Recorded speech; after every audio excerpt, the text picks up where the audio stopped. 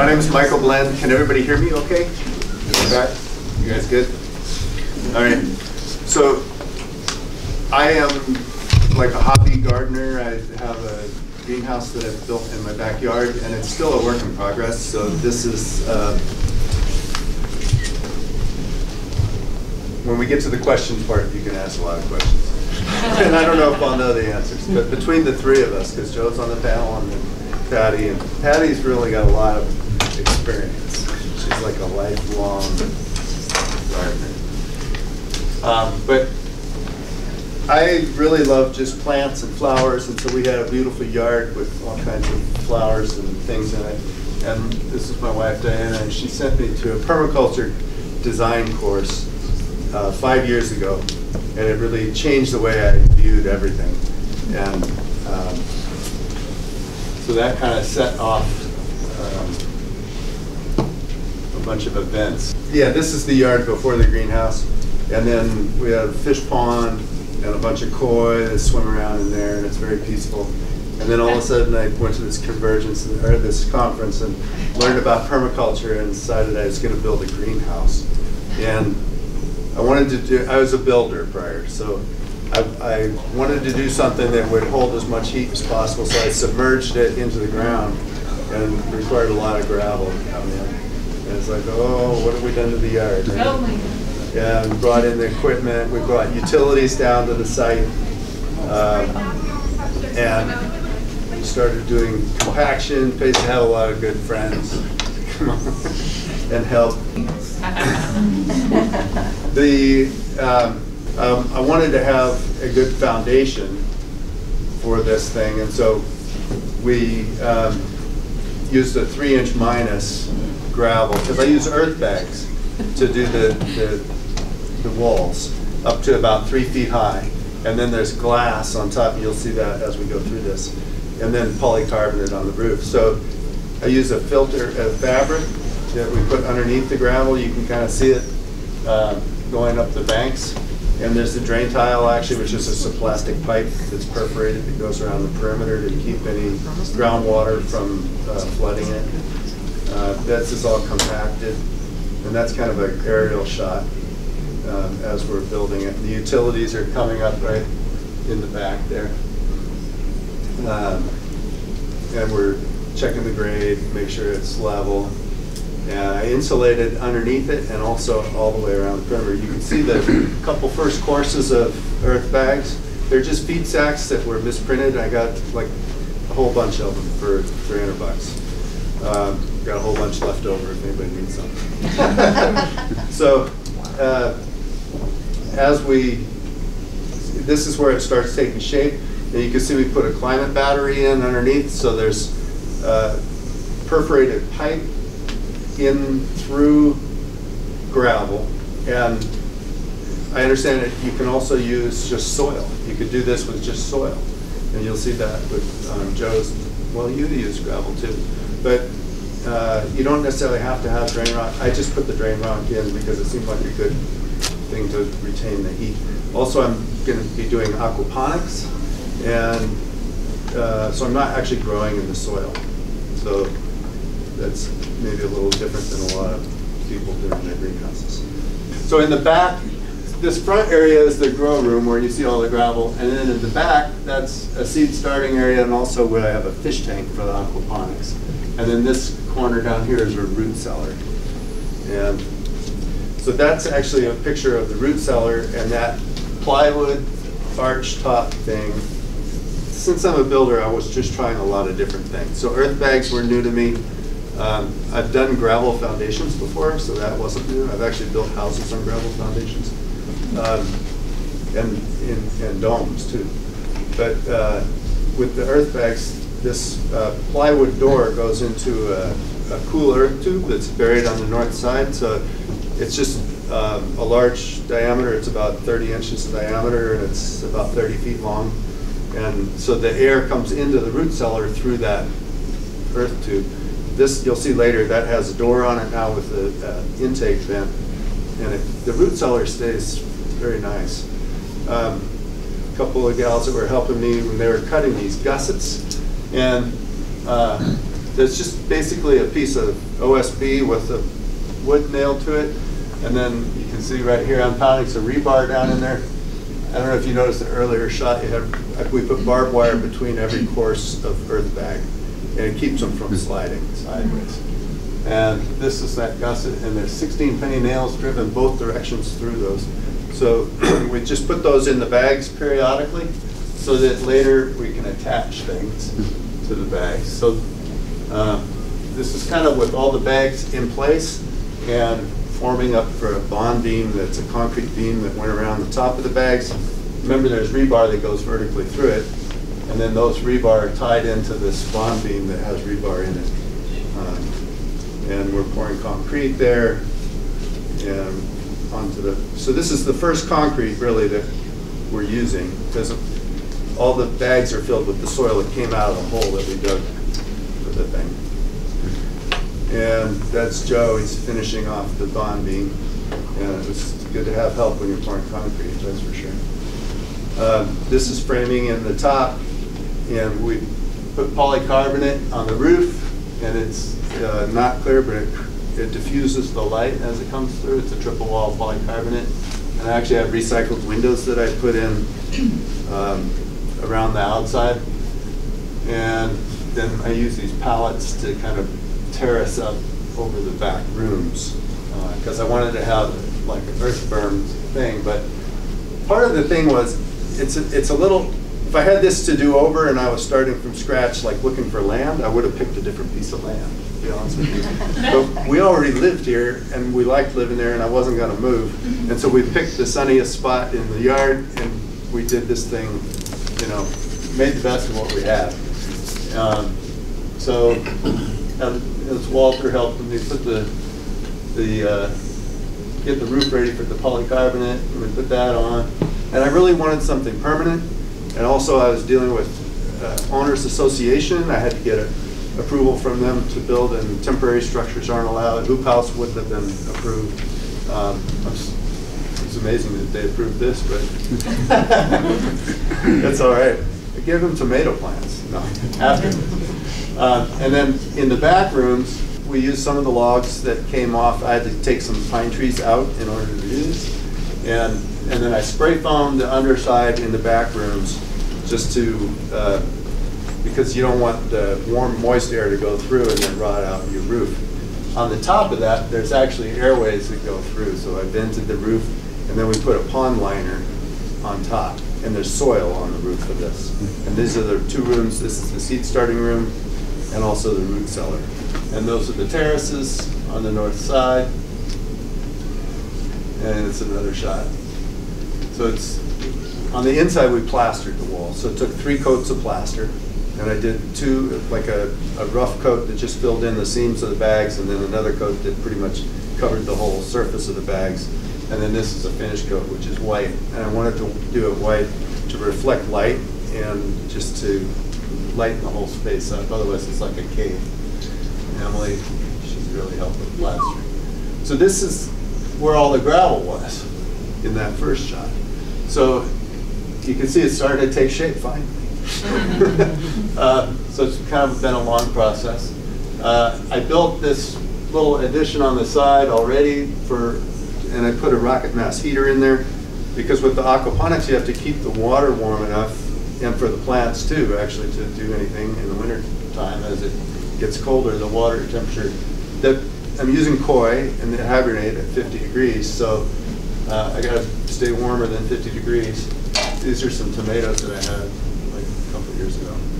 And these are the morel mushrooms. We brought in wood chips and put in all the aisleways of the garden outside, and all these morels were coming up.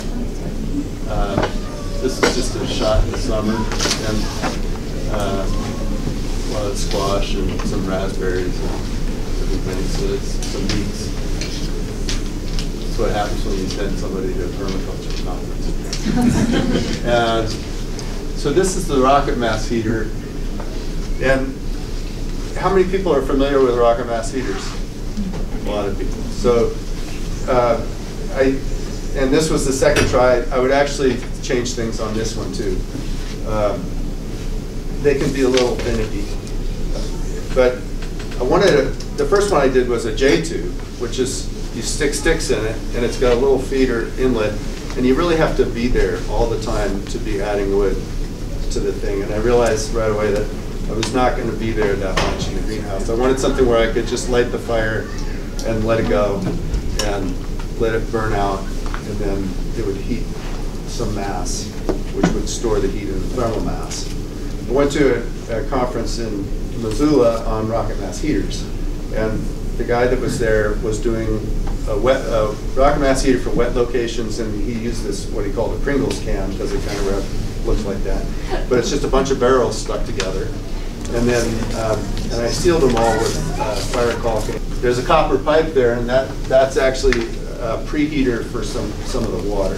So I'm heating the water and the masonry inside the greenhouse, and that's a shot inside the tubes.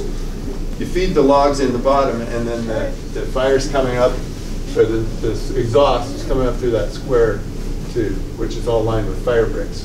And then it goes down through the other one into one end of the Pringles can, and then out of the other end of the Pringles can, it comes back up, and then it goes out through the exhaust. And the exhaust is preheated because it's going through this hot area in the top of the barrel, and so that it would draft. It didn't draft right when I would start the fire, or when I would open the doors to add logs, because it's got this long, arduous path to go through before it goes out the top. And so my solution was I put a little fan on that exit, on that pipe, so that when I start the fire, I turn the fan on low, and it creates enough draft that I can start it without smoking myself out. And, or when I'm adding wood, I would turn the fan on low. Once it's hot, it runs fine. And then I had gone to ABC Acres, which is down in Hamilton, to look at his rocket mass heater, because he had done one with this batch box. And it worked great and everything, and they had given me the plans for the batch box. But what I didn't realize is there's a bypass in their system. It bypasses that whole loop when you're, and I should have put that bypass. So next year I'll probably open this up again. So basically it's a door right here in this pipe that allows it to come right out of there into this pipe and out the roof. And you can open that when you're starting or changing, adding logs. And that bypass was a little key. So there's all these little things, that if you don't get it just right, you get screwed up. So these are my troughs that I did. I'm doing a floating raft system for the aquaponics, and built a structure over the top of them because I need lights in the wintertime. To grow year-round here, there's not enough light, there's not enough heat, there's all these issues. Depending on what you want to grow, certain things are going to be fine to grow. And like I have mustard greens and kale, it's really doing well out there right now. And actually, I have a lemon tree that's got little lemons on it. But for the most part, things are you really have to change the climate a lot in order to grow. This is where the fish are going to live, so that's in the back corner of that seed starting room, and that's the root cellar. And it does, I put these barrels in for water catchment, so there's a gutter on the south side, and everything, we haven't had any precipitation in a long time, but when it rains, the water goes into these barrels, and then the aquaponics is recirculating anyway, because basically the fish are pooping in the water, and then the plants are taking up all that nutrient, the nitrites and nitrates, and they're cleaning up the water for the fish again. So then as it goes back into the fish tank, it's clean again. So it's a closed loop system. You lose water to transpiration and evaporation, but this rainwater, it'll be topped off with rainwater. And then if the rainwater runs out, there's a float in here in the bottom so that it'll be filled up with well water if we run short of rainwater. So that's that root cellar door that had that arch top door. So there's a vent in there. And it stays perfect. It's like 39 degrees and 90% humidity all winter long. It's amazing. So that's been pretty cool.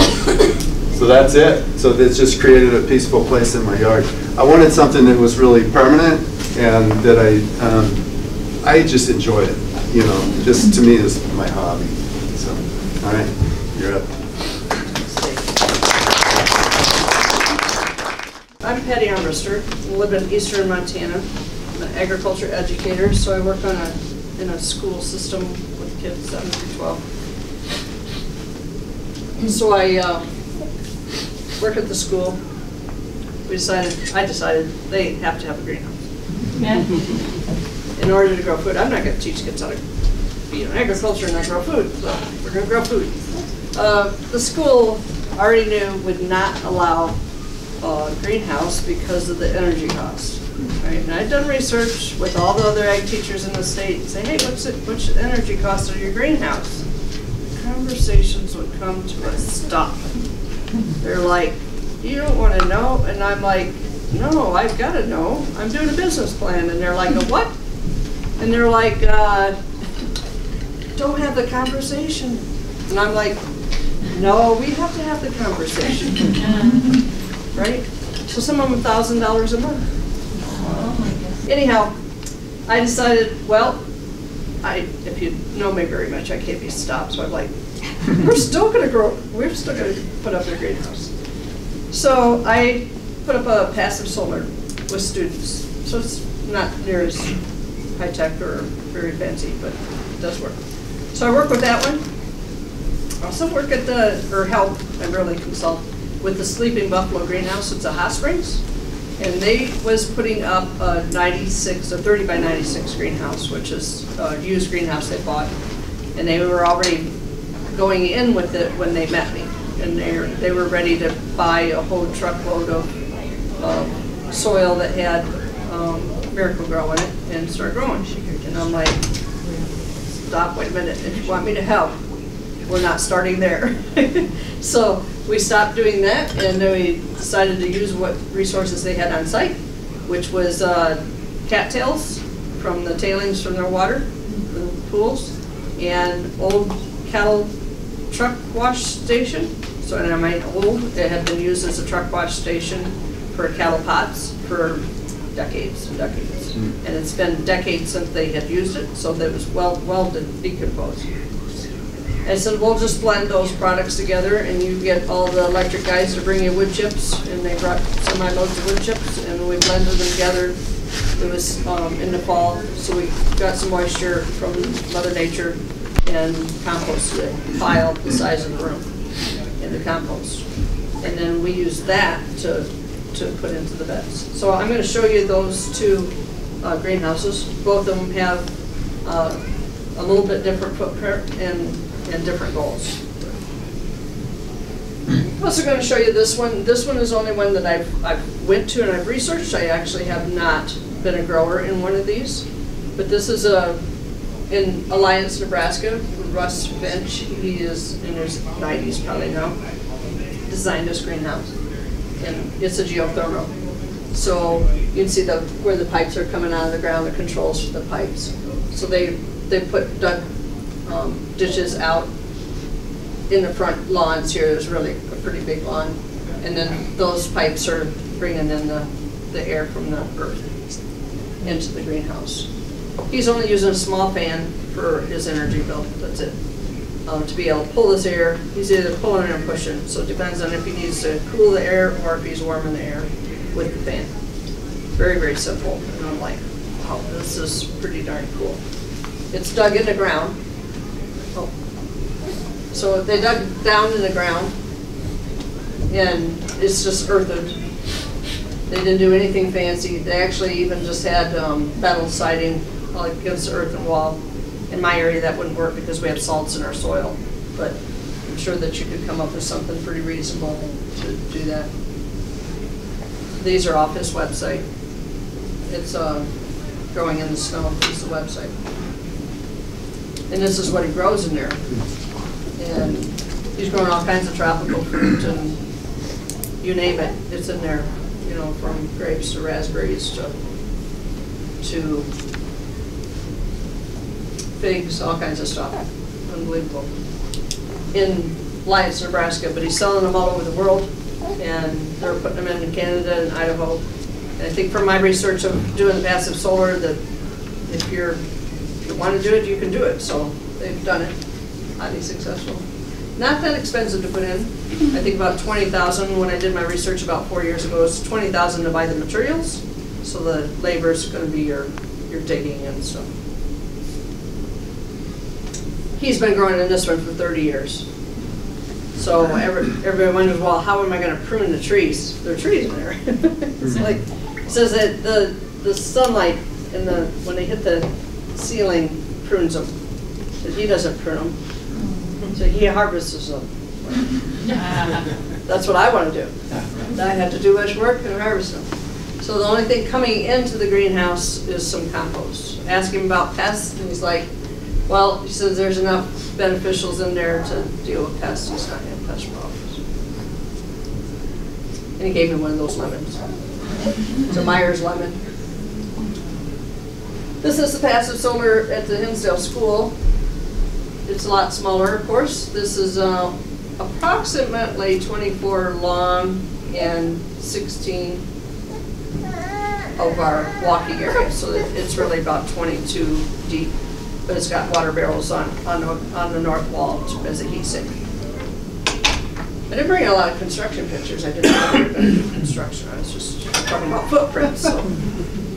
This one is passive solar, and it's not even hardwired, so there's no lights in it or nothing. So it doesn't have an energy bill. At a school that was worried about an energy bill, that was pretty darn good. We are only trying to extend the season, so we're not doing what Mike's doing and trying to grow long season throughout the winter. We let the plants stop when they stop. A lot of times we'll have plants go all the way through Thanksgiving.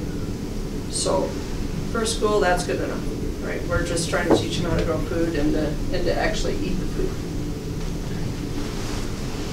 I guess I'll have to stay on this picture because I didn't bring others. But it's got an extreme slope on the south side. And this is the north side, and the south side is 2 degrees off of due south. And so it's the school is right on the south side of it. The sun comes over the top of the school in the winter, and the sun rays come through and hit this glazing wall. It's the same glazing wall Mike's using, a triple wall poly, and it comes through there. And then the back north wall is lined with water barrels, and they're sealed water barrels. They're not for water, they're just for a heat sink. And they're on a concrete slab. We dug down, it's got a probably 5-foot foundation on it, so it's built just like a house. 6-inch walls, 6-inch foundation. And when we had it opened up as a pit, I'm like, let's put a water reservoir in there, so we sunk a cistern in there. So that cistern, we could pull water in from rainwater and pump it up and use it. But we most been using it for a heat sink. So it's just another heat sink where it's holding heat inside the building. It's completely insulated and runs with a fan in the ceiling off of solar. That's what you see there on the north side, the solar fan. So that's pulling hot air out when we get too hot. It just stops when it's not. In the winter, we just plug up the hole so we're not chimneying out heat. It's got kale growing in it right now that was planted last summer sometime or last spring. It's 2 minutes. Thank you. This is a sleeping buffalo greenhouse, the one with the hot springs we were just talking about. 30 by 96 greenhouse.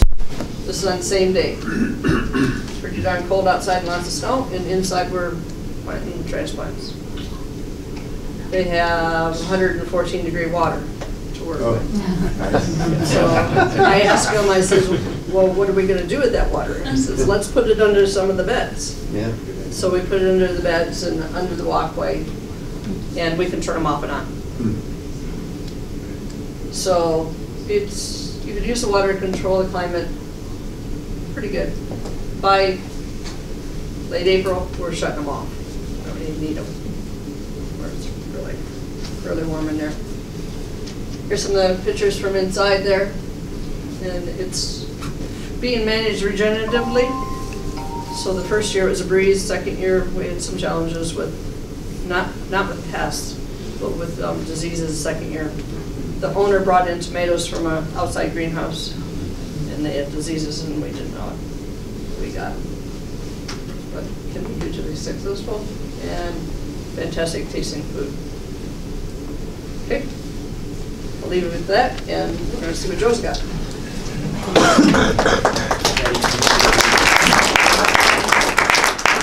I'm Joe Clark. I'm from Summers, and this is my greenhouse. It was built in 17 and 18, and because I'm a videographer, I think the best thing to do is to show you a little video here.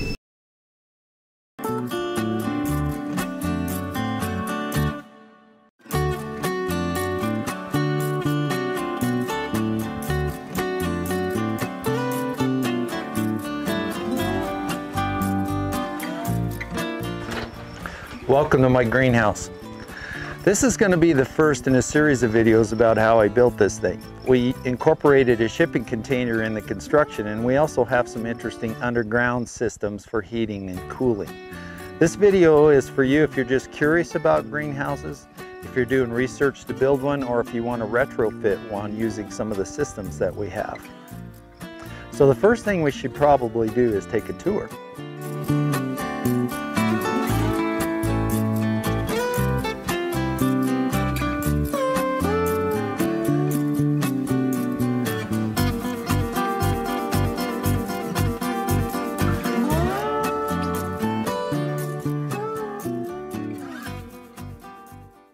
Underneath the floor, we dug a hole that was 10 feet wide, 10 feet deep, and about 40 feet long. And we put 500 feet of perforated pipe plus 60 yards of oversized rock in that, and wove that pipe through that rock. And then we brought those pipes up in two places in the greenhouse. It creates a battery down there so we can use the climate of the ground, which is a pretty constant 50 degrees. And behind the shipping container, we buried underneath 200 yards of dirt, about 50 feet of pipe, and then we plumbed that into the greenhouse in two places to help with the cooling and the heating. This breezeway has proven to be a really good idea. It helps us regulate how much air is coming in, and we're able to close off and open up the sunshine with those French doors with the shades on them. Also, you'll notice this is raised. That's because the greenhouse is built on grade, and then we built up around it, and that's proven to work really well. This is the west end of the greenhouse, and as you can see, we have the fan covered to keep the snow out in the wintertime, and also we have French doors on this end. Also gives us a lot of openness to let air in on a hot day. Up in the ridge, we have temperature actuated vents that open when it's about 70 degrees, and if it gets colder than that, it'll close them. That gives us convection of the air up through that and takes that hot air out of here. Each end of the shipping container has a room. One's a root cellar, one's a tool room, and we also start seeds in there. We have water and electricity coming into the greenhouse, so we have lights and plumbing.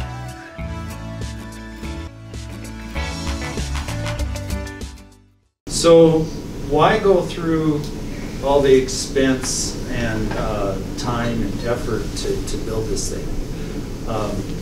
What happened in my case is I had some real estate investments and I sold one, so I had some money. Well, I could have bought myself a new pickup or a boat or a car or something like that, but I decided to invest in something that was a little more practical for us. This build cost me about $15,000, but I did all the work and I had the shipping container. We had hundreds of trips to the restore, so I kept the expenses down as much as I could. The three main reasons that I built this greenhouse was food sovereignty, lifestyle, and to grow food year-round. That's my great-grandson. He likes what we grow. But food sovereignty is the right to choose what food to eat, where it comes from, and how it's grown, rather than to have to rely, for myself, I didn't want to have to rely on poison food to eat.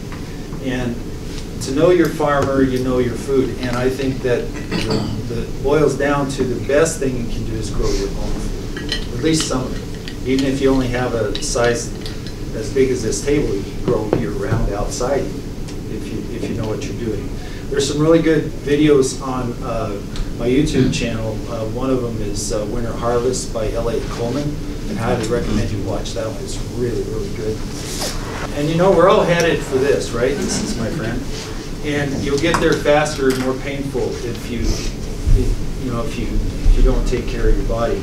It was a really a big shocker for me to find out that there was 70 crops that are FDA approved to be desiccated. You know, this is one thing here. This guy is spraying in the middle with some Roundup.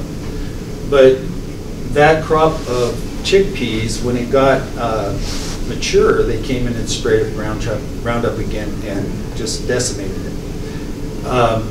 What that means is, and potatoes, they do the same thing with potatoes now. They're using 2,4-D still and glyphosates, and they're spraying those things. And that stuff just goes into the food system. I mean, it's one thing to spray the weeds before the plants come up, but another to desiccate. So that kind of got my attention. I didn't want to be eating bread that had glyphosates in it, peas, and you can look up online and see those 70 crops. So the other thing that motivated me was lifestyle. I'm like Michael. I like to go out in the greenhouse and do my thing and kind of commune with the plants and play with my grandkids. I have 5 of those and 2 great grandkids. I don't look that old, do I? I'm actually 170.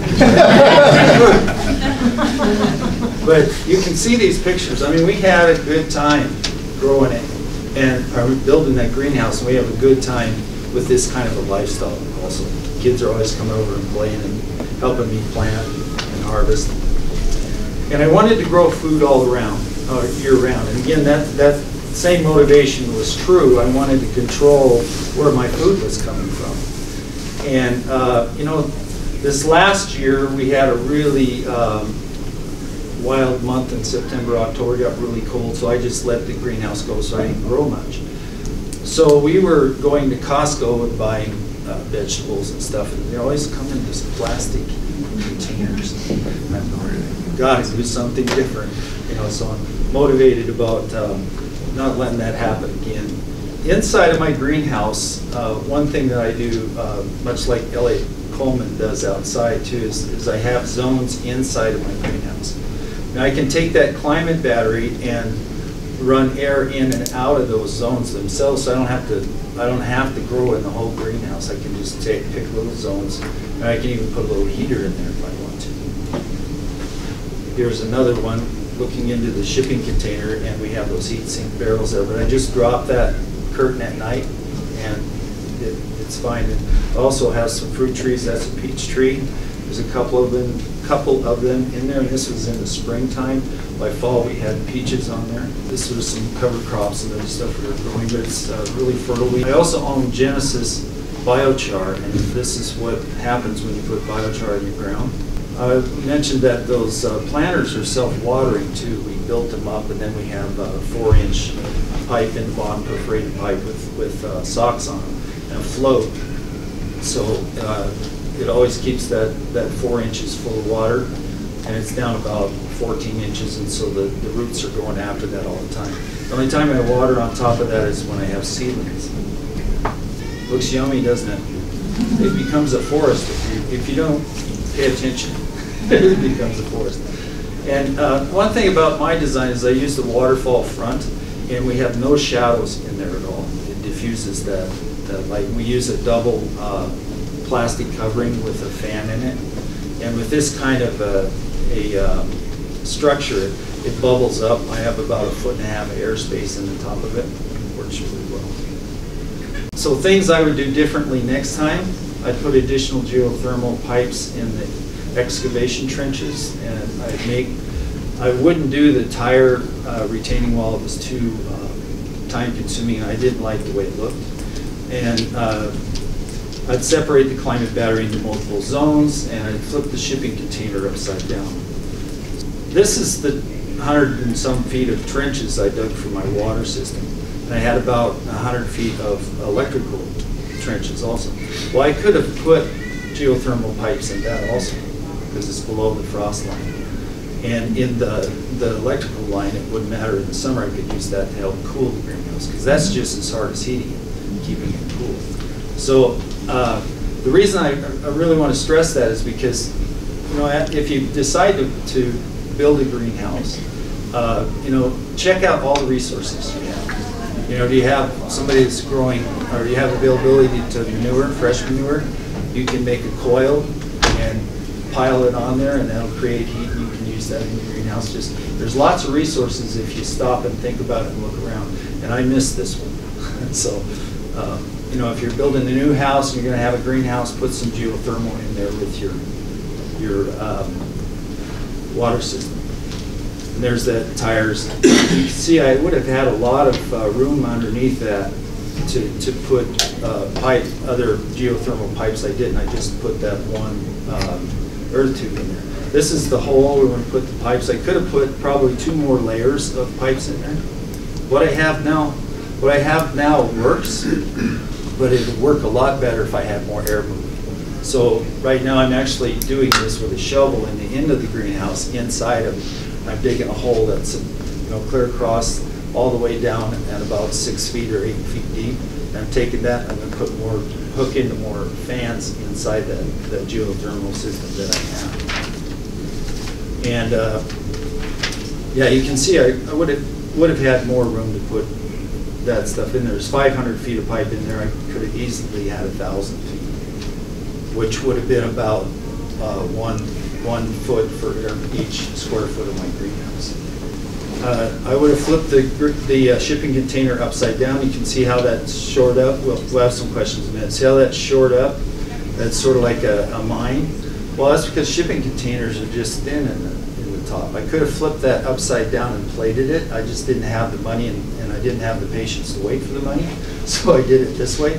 So I can put about 8 inches of dirt on there, and you can see it's sagging a little bit on there, even at that.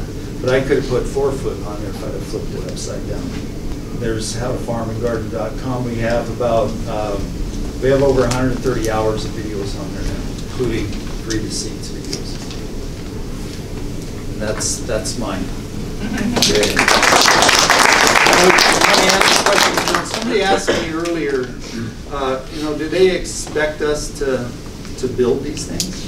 And that's not why we're here. We're just trying to give you ideas and inspire you and show you what we've done. So if anybody has any questions.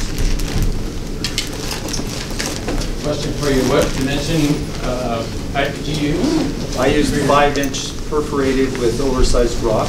And how many square feet is your greenhouse? It's about 1,100 square feet. But I don't think that was enough, really, for year-round. For shoulder seasons, it's okay, but when it gets down 10 degrees or below, it's pretty tough, unless I'm growing just in the zones, and then it's fine. So with just the fan, what temperature when it gets like really cold, 20 below or whatever? Well, it depends where I put it. I guess I don't know. Yeah, there's different temperatures in different parts of the greenhouse. Yeah.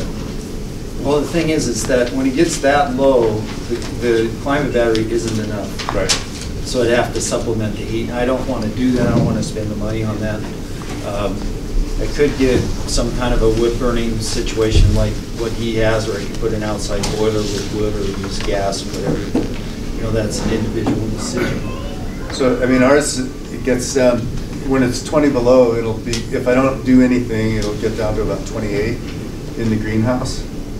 But, so it still freezes and it's just totally frosty in there. Which is great if you're doing certain things, you know, but I just wanted to try and do the year-round thing as opposed, and I don't even know, I haven't gotten there yet, so I don't know how it's going to work. Well, the big thing is sunlight. You know, if we don't have enough light. If I could get more sun, it would heat. Like a day, like, you know, if the sun comes out, it'll get up to 70 out there pretty quickly. Even at the zones, you can put lights in. Yeah. But, you know, lettuce and brassicas and stuff, they only need 6 hours of sunlight. So you can grow, you can even grow out underneath the snow if you want to build something to keep the snow off of it and the frost off of it. You can actually grow year-round there. It just grows really slow. We got a question in the middle. How do you keep the snow load off, all of you? What do you do about snow? I mean, we can get a lot of snow. Yeah, I've had this much snow on top. Yeah, do you not worry about it then? I mean, do your roofs hold that and everything? Yeah, I think it can hold the snow. Mine comes off and just builds up Yeah. against the front. It just slides off, yeah. And mine comes out as soon as the sun comes out, it slides right off. Okay. that's So what- My south slope doesn't hold any. it would have been, on mine, I have a very low pitch, so it does hold the snow, which is not the greatest, Yeah, but I noticed it was the other also, picture. Yeah. you know, I was dealing with the constraints of subdivision and heights and, you know, my neighbors. We have a half acre, so it's not like. Other than brassicas and kale, what else are you growing that allows you to make the longest possible season or maybe get through the winter? Okay, I can answer some of that. What I do is I plant everything in succession. Like, I've already planted my potatoes and carrots and stuff like that, and I have all my starts and everything made in January for the greenhouse. Then some of that I'll move out into the garden later. But in the fall, I'll grow stuff in August for what's going to happen in the winter. Because, you know, it doesn't hurt them to freeze. So you just go out and harvest. Are you using lights to get those stuff you start in January to get it going? I seed them in the house, but I've done it in the seed room in the greenhouse, and I use lights and that, but found it was easier just to, you know, sit and have my coffee at the table and watch them grow there, and then I move them out into the zone. That picture of the one over the planter box, that's been there for about a month now, inside the greenhouse. And Elliot Coleman's book, Four Season Gardening, and his videos too, will help you kind of learn some of the plant succession and what will work and what won't. He's in Vermont, so pretty informative. That video we have on how to farm and garden is really good presentation. Because it's so overcast here in the winter, does that thermal mass along your back wall, the water, does that work in the winter, or? Are you asking me? Yeah, because you have that wall Yeah. of water, right? And to understand how that works is that cold air sucks the heat out of things, right? So during the day, those water barrels and all that thermal mass like his, that all absorbs heat and it holds it, and then it'll pull it out as during the night. So that's how that works. And there's no perfect answer for that. That's why adding things, and there's no one system. You have to have lots of small systems. Oh, okay, so it's not like the sunlight hitting the back wall, hitting it, it's just the, It is. Kinda. So Okay. there's multiple things going on. So the sunlight is one thing, and the sunlight does heat the water in the thermal mass, and then the thermal mass discharges it slowly. But if you have like weeks of overcast, then you're not going to get any recharge from that. The soil, you know, you do have the temperature down low, below the frost line, is going to be very consistent. Well, it's kind of like the root cellar. I mean, it stays at 39 degrees all the time, and that's just like being under the ground. But The air coming You out of have my climate battery, in the wintertime, if I run it a lot in the summer to cool, it'll go up to about 60 degrees, and it stays there with all that rock. It stays there all winter. and is that like 6 feet down, or? The top and of below, it, the or top what? of it is at 5 feet. the other thing with the climate battery is that, like, when we do get a sunny day, like I have it's like an attic fan thermostat. So when it gets up to, like right now I have it set at 70 degrees. If I get to 70, instead of having it open a vent on the roof and let that heat out, it turns a little fan on and it blows it down into that rock. So it stores it in the floor for use later. And then it cools the greenhouse too, the space. So you're taking the heat and just dumping it underneath. And it's just a fan, so you still have to, it's a mechanical thing that you have to use electricity for, but it's not a lot. Yes. And so we do solar lessons with science in there. And then we have plants with tomatoes that are probably 10, 12 foot tall in there in the growing season. And so they're in there all the way up till November, in late November. Kids still harvesting tomatoes and stuff in there. So the big thing with the kids is to get them to eat food and the hands-on interaction, to be able to know even how stuff grow and what. So I always try to plant things that will throw them some loops, and so we had transplanted carrots this year, I was thinking, I've got this carrot thing figured out. I will just plant them in the greenhouse in plugs and we'll transplant them from wherever we want them. So we could have purple ones here, yellow ones there, orange ones there. So make it fun for the kids, you know. So the very first kid that pulled a carrot out, I was like, what in the world? The roots were like snarly everywhere. And I'm like, The next one, snarly and crazy. And I'm like, every single one of them was snarly and crazy. The kids were like, yay, what is it? I'm like, well, it is a wild carrot. It's crazy. But actually those carrots produce probably 5 times more pounds than the traditional one-rooted carrot would have produced because of the stress or the reaction of that transplant to that taproot. So anyhow, anything that you can get kids excited about, so makes a lot of fun. As a follow-up, when you say it's important to get them to eat the food, is that something where they take the tomatoes home and their parents cook it with them, or are you combining it into the school food system? The panel we talked about this afternoon will get into that, but we are picking it right on site, and we take it right to the cafeteria. The cafeteria washes it, and right in the salad bar. So, like, for instance, cherry tomatoes, if we do it the first 2 hours of the day, they're going to be in the lunch that day. If not, they will be in the lunch the next day on the salad bar. We try to do that on Monday, right? So then we have salad bar all week because we're a 4-day school system. So by Friday, they're tearing it down and starting over. So we don't want to bring stuff in there on Thursday that they're going to throw out. So just different things that we do for that tactic. You can't stop them from eating them out of the garden. Soil and all, so yeah. Especially in November. Yeah. With the double plastic covering, are you going to have to replace that in a few years? Yeah, I expect it to last 6 years, but what I'm hoping is that I'll be able to take the inside layer and replace it and use the inside layer on the outside.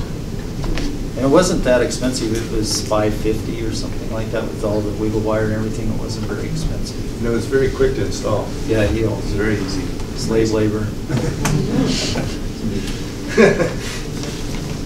Good question? Oh, no, sorry. One thing I would like to share, since we have a little bit of time, is that going back to growing your own food.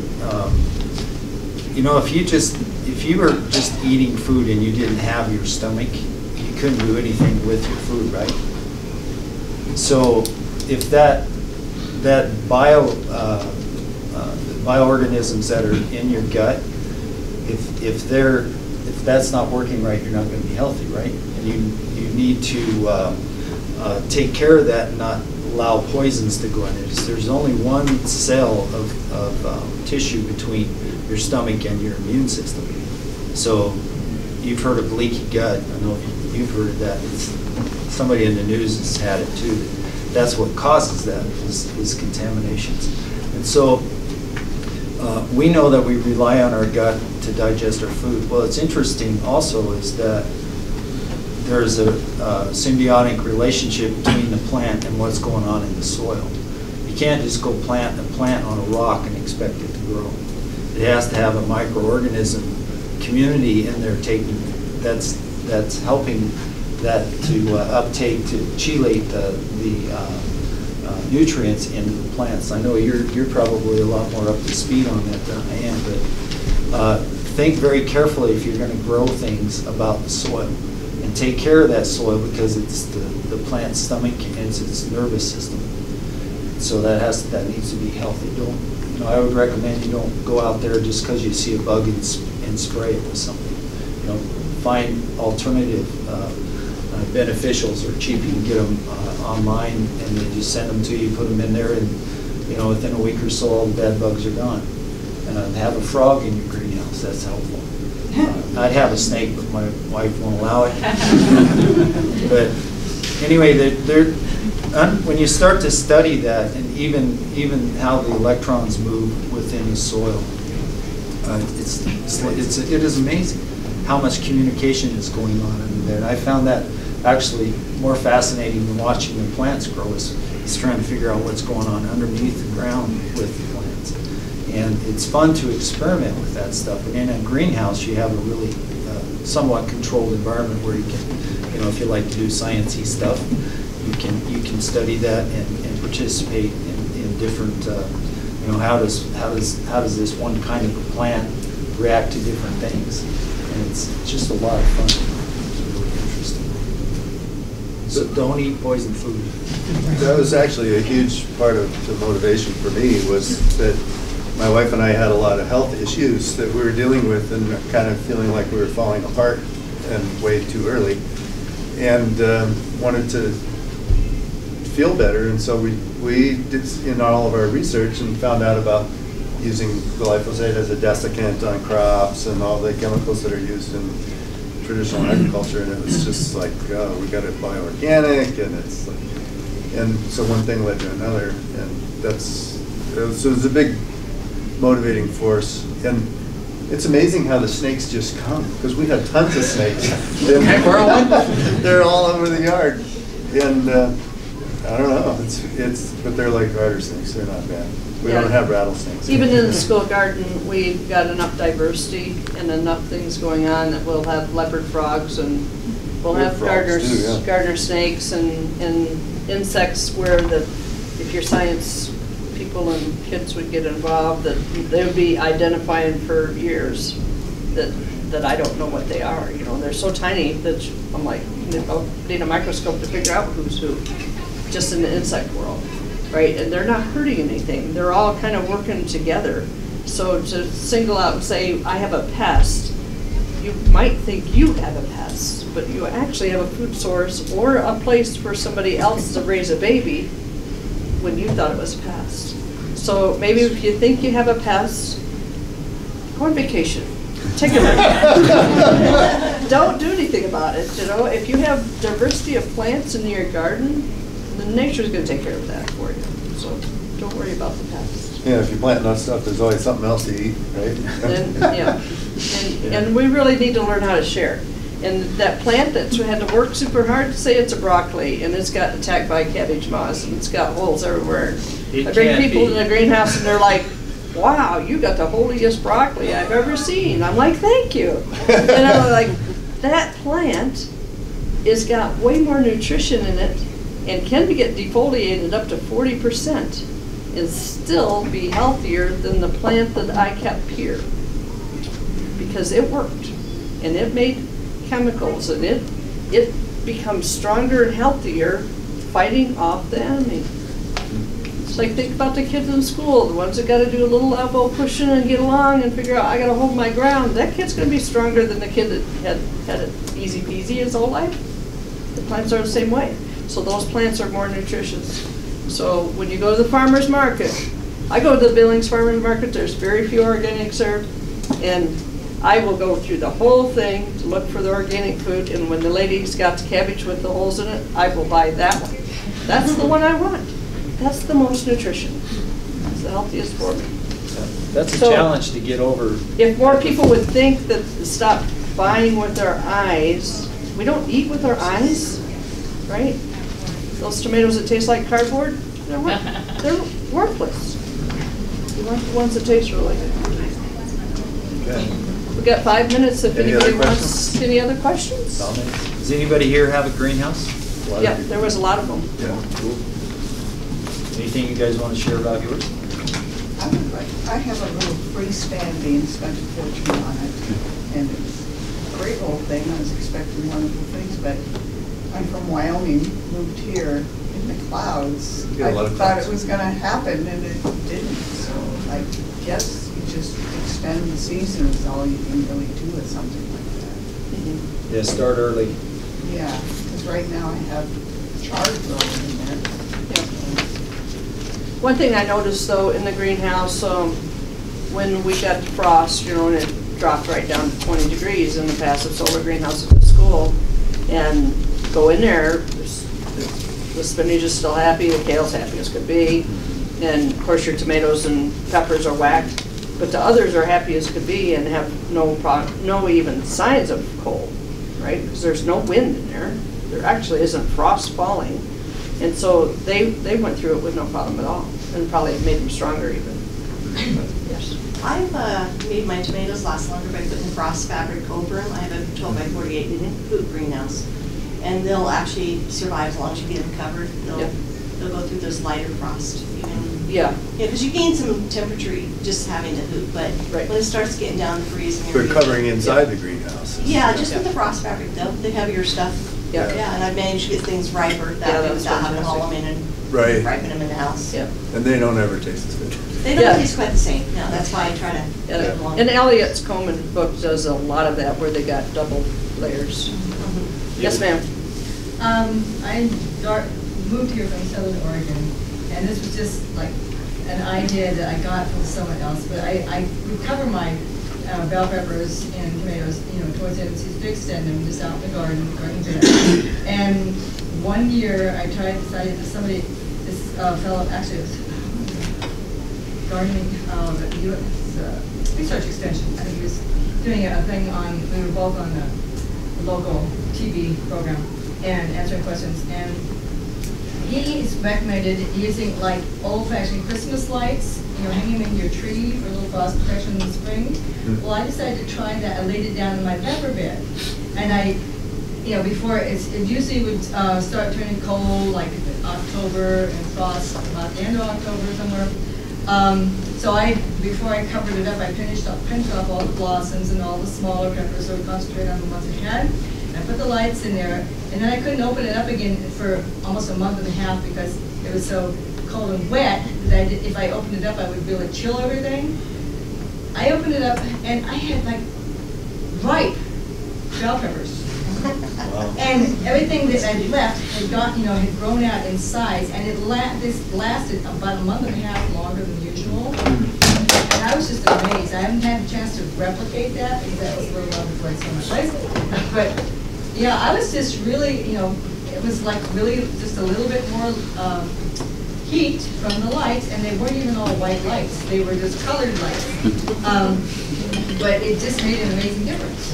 And that might even be better for the plants because they, I don't know, different spectrum. And talking about out of season things, we had a low tunnel, so it was just a single hoop with a single plastic cover on it. And we had planted spinach in the fall, thinking, I don't know, I think we planted them in August or September, thinking, oh, we'll get some right, because they're only, 45 days? Well, that's not true in the fall. It gets longer and longer. But so I had some kids out in the garden, and there was snow on the ground still, and it was spring, and it was probably March, and I said, let's look in here, see what's in here. We pulled the plastic off, and it's just a carpet of green of spinach, 6 inches tall, and they're like, wow, and they just started grazing, So, yeah, it's fantastic. So a little bit of cover can do all kinds of things. So. I know one of you hit on it, that greenhouse in the snow up in Alliance. Just to throw in another pitch for that because it's mind-blowing, amazing. This guy is talking about, he's trying to promote like greenhouses on the Oglala Aquifer, like the Sandhills of Nebraska, on an industrial scale for citrus production, where the problems in California and Florida, light and all that, where they have none of that there, and their winters get cold and windy, but burying it down in there. And for 30 years he's been doing this, and he was trying to give it away for free, this knowledge, trying to tell everybody in the world about it. You got a brilliant idea you can't give away for free, but now that he's charging money for it, it's flying out the door and everywhere. But he's old and doesn't have a lot of time left. But it's amazing what he's doing. Yeah, and Russ is this greenhouse has been in for 30 years, but he's been improving the model for 30 years for all these other growers and stuff, and so the size of pipe, the amount of footage, and all of that stuff, and the size of fan, and where the fan location is. He's got all that down. And when you talk about the cost of building it versus the output and the revenue from high-value crops like citrus, it's pretty amazing. Well, especially in an area where you get some sunshine, too, because then it'll heat the sun. It just heats things so fast. Plus, it's set up like a passive solar. It's narrow and long. This was 96 foot long. It's a lot of greenhouses. Do you know if he has to add any extra heat in the wintertime to keep that citrus Alliance, no. No. His house is attached to the far end of that greenhouse, and so no, he's not adding extra. But even the citrus have got to get down to like 30 degrees or so for so many days. So he monitors that, but he wouldn't be able to do anything about it. I mean, he's either got the fan on or off, or it's pulling or pushing. Yes. Would it be worthwhile replicating that in here? Yes, definitely.